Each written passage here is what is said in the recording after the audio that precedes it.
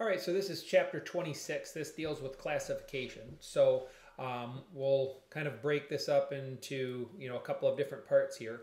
But what I want to start with here is just a TOK question, and it says the adoption of a system of binomial nomenclature is largely due to Swedish botanists and a physician named Carl von Linné. Carolus Linnaeus is kind of what he became known as. So Linnaeus also defined 4 groups of humans, and the divisions were based on both physical and social traits. By the 21st century standards, his descriptions can be regarded as racist. How does the social context of scientific work affect the methods and findings of research? Is it necessary to consider the social context when evaluating ethical aspects of knowledge claims? So go ahead and take a second, think about that question, read it again if you need to, and then write down an answer, and we'll make sure that we talk about these things in class. Okay? All right, so chapter 26, this particular portion deals with classification. We'll talk about phylogeny and cladistics in another section, but this one kind of talks about classification.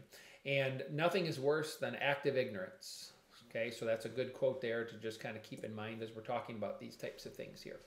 All right, so the essential idea here is that species are named and classified using an internationally agreed upon system to kind of make sure that everybody's referring to the same things when we're talking about this. So taxonomy is a way in which organisms are named and classified scientifically once they get discovered. And then what we're going to do is try to avoid this ambiguity by using this taxonomical kind of way in which we're going to scientifically name these organisms to ensure that everybody's talking about the same thing.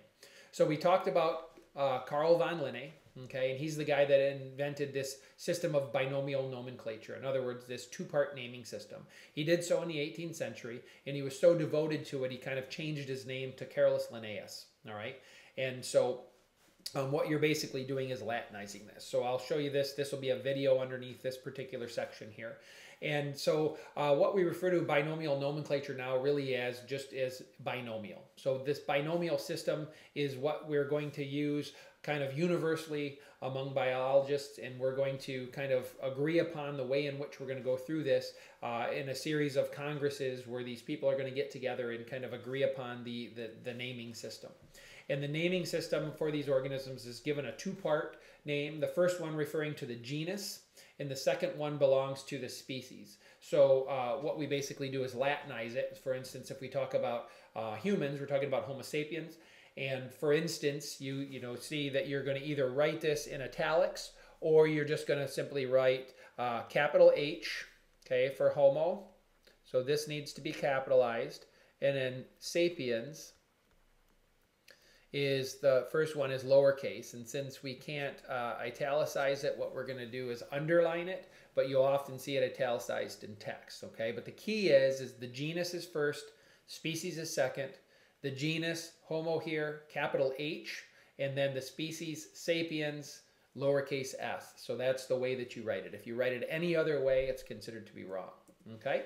So this hierarchical classification now is basically going to kind of look at the increasing inclusiveness of these categories as we go through this hierarchy, okay? And you can look at really prokaryotes and eukaryotes as an empire, kind of even down here, and then in this area. And then as we go up now, we've got the 3 domains, and then we've got the kingdoms, and then we continue on. So what you want to remember here is kingdom, phylum, class, order, family, genus, and species. And then above the kingdom here, okay, you can have a domain, and you've got the bacteria, the archaeans, and the eukaryotes, and then you could potentially have an empire. All right, so these two are fairly new, but this kingdom, phylum, class, order, family, genus, and species has been around for a long time. So what you want to look at is in the way that I was taught this was King Philip came over from Germany swimming. and that's kind of a mnemonic that you can use. There's a number of different ones. It doesn't matter to me. When you've done it as long as I have, you just remember kingdom, phylum, class, order, family, genus, species. And then the new ones here are empire, prokaryotes, and eukaryotes, and then the domain, archaeans, eubacteria, and then the eukarya in those domains, and then you go through the kingdoms. Okay, so you can see that in this natural classification system, what you've got is this genus that's going to accompany a higher taxa that consists of all of the species that have evolved from that common ancestor. So you're going to, become increasingly specific as you go down, of course, to species. And then as you go up towards kingdom, you become more inclusive. So you have these animals that all have these different things in common. And as we go through the next part here, when we start talking about the actual phylogeny and the building of cladistics, a lot of this stuff will make more sense. So this is really kind of an introductory type of a thing with some vocabulary here. Okay.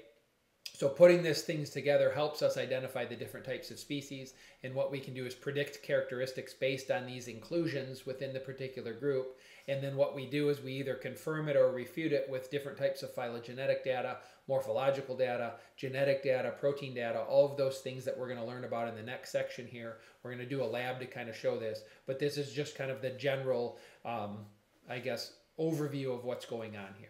All right. So, of course, if you have any questions, make sure you write them down. Make sure you answer that TOK question, and we'll discuss them all in class. All right. We'll talk to you soon.